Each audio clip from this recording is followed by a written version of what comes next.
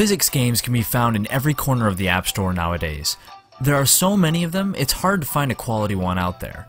Angry Birds is another physics-based game which focuses on knocking down different structures and crushing every pig found inside.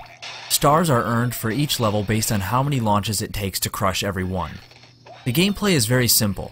Users start a launch from the slingshot, and depending on what bird is being launched, they might have to tap again to activate the ability. The game features some wacky birds, each with their own unique abilities. After passing various sections, different birds will be unlocked, and the user's ability to use each bird's various skills will determine if they pass the level or not. The graphics and sound effects of this game really show off how much thought went into it, and really offer an extremely polished experience. Overall, the game was fun and was extremely addicting to play through. The atmosphere created is hilarious, and the physics gameplay is challenging and addicting. For the price it's listed at in the App Store, it's definitely worth the purchase. It has a ton of fun and puzzle to it, and will definitely be my game of choice until I can burn through all the levels. Check it out.